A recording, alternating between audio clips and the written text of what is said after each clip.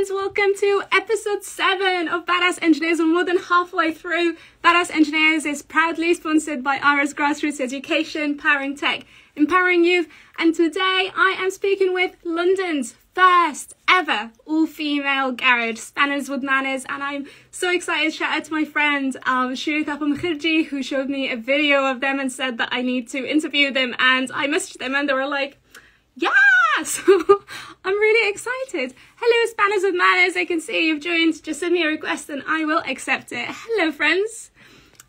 So I've got all of your questions in my usual bag, but feel free to ask questions throughout the chat as well if you haven't had a chance to send them to me.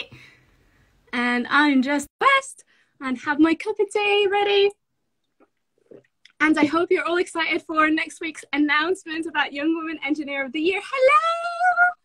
Hello. How are you? I'm good, how are you? I am good. So are you Laura? I'm Laura, yeah. Yes! So you founded Spanners with Manners. I did, yes. Oh, that's so exciting. Tell me first about your day. How has it been? Did you enjoy the sun? Sorry, say again? Did you enjoy the sun today? Oh, it's been lovely. It was a bit different from the snow the other week. It's made a big difference working in it. Right. You're always like working outdoors, so you always get to be like in the weather, whether it's raining or sunny, right? Yeah, I mean, we've got indoor workshops, but you've got to get the cars in and they're covered in snow or rain, and the metal's cold and stuff, so it makes a massive difference to the sun out. I think it does for everyone. It's just nice to look out the window and see a bit of blue sky. Yeah. I'm like the worst person to be doing this interview because I don't drive. I don't think I've ever been in a garage. I don't know what it looks like on the inside. So how about we start with like a quick introduction. Tell me a bit more about you. Tell me a bit more about Spanners with Manners. So I part own with my other half, my fiance Siobhan, Spanners with Manners, which is London's first all-female garage. Yes! Yay! At the minute we've got a team of 5. There's me, Siobhan, Megan, Liz and Natasha.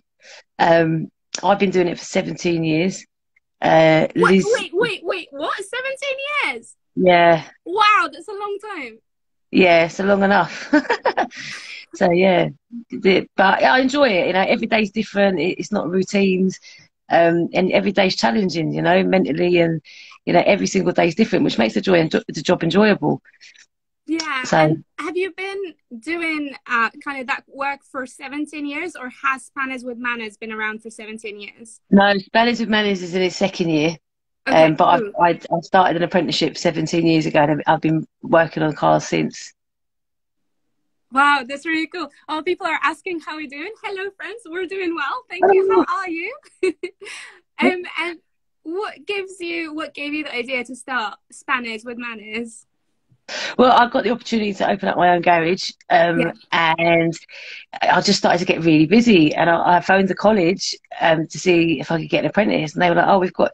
I ended up interviewing like I think it was 4 different girls, you know, and that's when I picked Megan, and then we got Liz. Where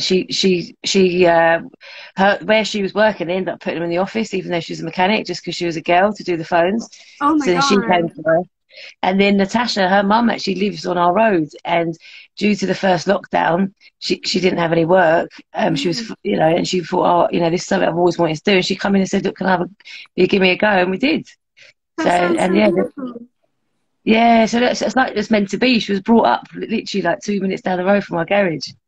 Oh my God, that's so beautiful. That's so lovely. Is it? So I think I found, as an engineer, I found a lot of spaces in engineering. Sort of, I didn't feel like I could make mistakes. Is the place kind of that you've put together somewhere where people feel like they can make mistakes? Well, you know, I've worked in garages before, and if you make a mistake, you know, they go crazy. But you know yourself with engineering, you know, if a bolt hasn't moved in 10 years and you undo it, there's a 50% chance it's going to snap. You know, and it's nothing to do with the person doing it. It's because it's corroded in there, and it's not going to move.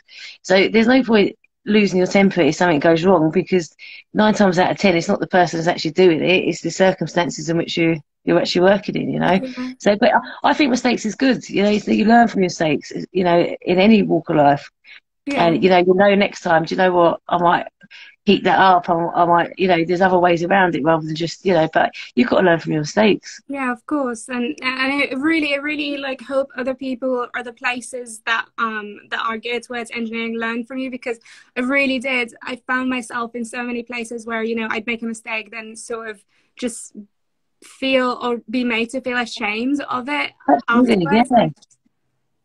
Yeah, absolutely, you know, and it's like anything when you're learning it, you know, you're learning, so therefore you don't know that there's other ways around it, or, you know, it's like you learn from experience.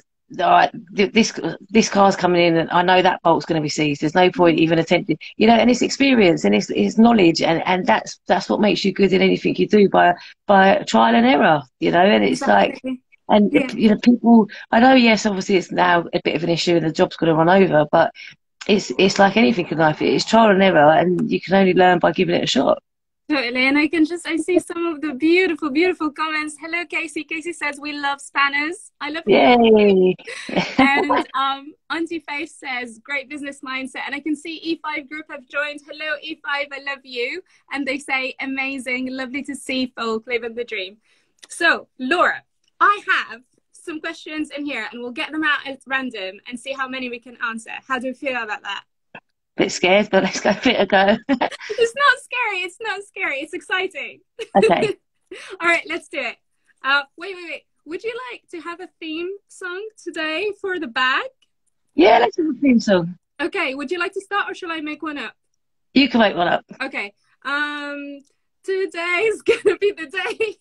Good No, choice. I can't believe I did that. That we're gonna bring it back to you. That's me. By now, you should have somehow realized what you gotta do. I don't believe that anybody feels the way I do. Good song choice. Love a bit of Oasis. Oh, is it?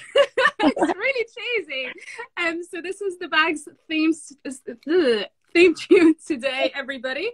And this is the question that came out first, and it is a question from yours truly. Thank you very much. It says, what was the most difficult thing about setting up Spanners with Manners? It's tougher. Do you know, I went from being a mechanic to being a businesswoman, and you know, being a mechanic, you get your wages at the end of the week, but there's so much more to running a business than having just to do the practical side of it. And it was a lot to learn, and I had to learn it quick. Yeah. You know, and it was difficult. You know, I didn't know how to set up accounts with parts people, and you know, do this weekly and that weekly, and you know, it was hard because, you know, I'm not that academic. Well, I didn't think I did, but I've done all right, I guess. But yeah, it's really difficult to turn your hand to something that you're not used to at all. It's a bit out of your comfort zone. What made that easier? What was helpful that helped you get there in the end? Yeah, I have a lot of people, like I've got friends that have got their own businesses, and they give me really good advice and help, and their time and patience. You know, I'm really lucky I've got good people like that in my life, you know. Totally. And honestly, I always tell people, like, mentorship and having good people in your life is the biggest thing, the thing that can make the biggest difference. Absolutely. I totally agree with you. Totally agree with you with that. Absolutely. Yay. Oh, we've got a question from the comments, actually. Hello, Casey. Casey's asking questions. What are your plans and visions for Spanners? Big dreams? Yeah, just dream big and hope for the best. You know, I'd like it to keep going the way it's going. It's going so strong. Who knows, in a couple of years we maybe have a branch in North, South, East and West London. That'd be cool. Get one in Bristol. Are you in Bristol? Yes. Yeah, well, why not open one in Bristol? You could, yeah, that sounds cool. Yeah, just maybe just expand out, but just, you know, just keep going the way we're going. I mean, it goes strength from strength, and it's not just me; it's my team. I've got such a strong team. Yeah. They're fantastic. Personally, I'd like Christmas #1 this year, but we'll see what happens with that after that singing, anyway. Oh, I love that. Okay, let's pick another question. Oh, so many people are joining. Hi. Would you like to do the Oasis this time? Yes. Well, should we pick another one? Oh, okay. Let's pick another one. It's your turn, though. It's my turn. Yes! Okay. Yeah. Champagne supernova in the sky. Someday you will find me. I can't even sing. It's your turn now. Sorry, I think I picked out the same question twice. So I put it there. It's a good job it's not a raffle. It'd be cheating. I don't know. I don't know that song. You don't know Champagne Supernova? No, what is it? It's a good one. Listen to it when you get it. It's a good one. Okay, I'll look it up after. All right, cool. Okay, so shall we read this question? Okay. It says, it's from Laurie Rao, and it says, my dad is an ex-mechanic, but when I inquired about a work experience or a placement in engineering/design, the school said there is only the local garage and that's for boys. What advice would you give a 12 to 14-year-old girl interested in learning about this industry sector? Do you know, it's I always think that, may it be mechanics or build any sort of apprenticeship, they should give them the opportunity at secondary school just to get a feel for it. Yeah. Just to see if it's something, you know, because they get to sort of 16 and they're like, right, what GCSEs, what college do you want to go? And it's not always everyone's route. Yeah. And we've got a young girl at the minute, and she's 15, and she's doing what's called the Duke of Edinburgh Award. So she has to accumulate a certain amount of hours. Yeah. And she does 1 hour a week, and she loves it, you know. And I think if more schools offered that for younger children, like teenagers, more of them, you know, more girls might come into this trade, because they would have had it's a bit like work experience, isn't it? So. Yeah, exactly. Yeah, and I just the amount of schools where, you know, you'll get physics or maths or that, but you wouldn't get kind of electronics on its own, or you wouldn't get sort of mechanics on its own, and you wouldn't do something hands-on, and then people sort of feel really removed from the subject and don't understand what the theory is for. And of course, Absolutely, people kind of lose interest sometimes. Like engineering, mechanic, you need a practical side of it. There's no point just reading a book about it, because then you can't put it into practice, which makes it, you know, you could understand everything, but unless you do it, you're never ever going to get it right, you know? Yeah, totally. I agree 100%. And hello, so many more people have joined. Hi, friends. Let's pick another one. Oh my God, is that already the time? Where does the time go? It always goes really quickly. So, this is from XU. It says, ooh, is that from me? No, sorry. That's fine. The age of pandemic, that's what happens. How would someone looking to switch careers to train as a mechanic begin that journey? So I guess that's if you're a bit older and you've already got some sort of career. How would you make that change? Well, I mean, the best way to get into it is obviously an apprenticeship, and it's hard. I mean, I started my apprenticeship at 22, and I went into a classroom full of 17-year-old boys, and I hated it. It was like being at school. They were just, you know, but, you know, that's really the only route into it. I mean, you could always go along to a garage and sort of see if you could sort of get your hands a bit dirty and that. But, you know, it's not like 20 years ago. If you was a mechanic and you're good, that was great. Without the certificates and stuff now, it's very hard for, you know, insurance purposes and stuff like that. You know, things will just look more complicated now. So unfortunately, the only way to get into that would be to sort of do some sort of apprenticeship, even if it was just an online thing, and then you've done 1 day practical or something like that. But it is really important to get your foot through the door on the educational side of it. That's amazing advice. I've got a question from the comments from E5 group saying, where is your garage based? Where is it based exactly in London? We're in East Finchley in North London. This is going straight over my head. I'm like, I don't understand London, but London people, North London. Wait, what is it called again? East Finchley? East Finchley. That one. Yeah, that one. East Finchley. We've got a comment saying SWM are absolutely wonderful. Thank you. Yeah, thank you. All right, let's pick another question. Oh, let's pick this one. Okay, this one is from Alma Maria, and it says, how can I tell if a mechanic is pink taxing me? And for those who don't understand what pink taxing is, it's charging me more or trying to sell me some service or product at a higher price just because I'm a woman. Good question. I think if you've owned the car for quite some time, you know your car, you know the noises it makes, you know how your brake feels and stuff like that. So if you used to bring your car into a garage and they said, oh, it needs new brakes, you think, well, they're fine. I had them done 2 years ago and they feel absolutely fine to me. But I mean, if you're a bit unsure, you can always go onto the government website and go onto your MOT history. You know, if things haven't been advised, say for the last 2 years, there's no way that it needs changing now, because otherwise last year it would have been an advisory and this year it would have got a lot worse. But if you really get stuck, you know what, just write down what they're telling you need, phone a couple of other garages and get a price, and sort of them, and you can always say, look, I appreciate you spotting that, but I'd like to take my car out, bring it to another garage and get them to get a second view on it. You don't always have to go just because your car's in the garage. You're not signed to a contract with them. You know, it's your car at the end of the day. But just just shop around. Always look at the MOT history if they're saying it's wear and tear, like brakes or suspension and stuff like that.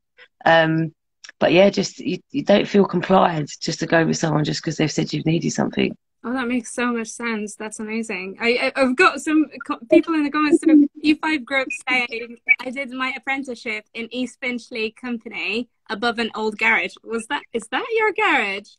Which garage? What does it say? I don't think they said like the name of the garage, but they're just like, yay, I was close. Oh, cool. And they also said my partner has been pink taxed. It's disgraceful. That is disgraceful. That is shameful. It is awful. We are out of time, but I want to do one more. Can we do one more, please? Yeah, we can do one more. Go ahead, yeah. Okay. Is that the one? No, that's the one. That's the one I did already. That's the one I didn't do. So, what should employers do to make their workplaces more inclusive to the LGBT plus community? That's a difficult question, actually, because it is, yes. See, I mean, with our garage, obviously, me and my fiance, we're gay, and we've got one of our member staff is, and I think it's just about having empathy towards people and not being judgmental. And you know, even no matter what sex you're in, like you can tell if someone's coming in. You can get a feel of someone in an interview, can't you? You know, and it's just, I think just trying to, you like you do with your friends, you know, you try and surround yourself with nice friends, don't you? And you spend so much time at work to sort of just make a judgment on people that aren't judgmental and aren't going to make people feel unwelcome, or you know, have comments said to them and stuff. You know, it's just be a bit more humanity in you, really. It's so beautiful how you made such an inclusive space for LGBT plus people, though in an industry that's traditionally kept people like us, people who are not men or people who are LGBT plus out, and you've made sort of the perfect place. And I really hope you grow, and I hope that you open one in Bristol too, so I can come and say hi. We've got so many more comments, but we are out of time. But thank you, everybody who's joined. And thank you so much for coming. Thank you. Lovely chatting with you. Yay. And thank you, Aras Grassroots Education, for sponsoring this series. And I'll see you in another 2 weeks for another Badass Engineers. Thanks, friends. Bye. Ma salama. Bye. Bye. Bye. Bye. Bye. Bye.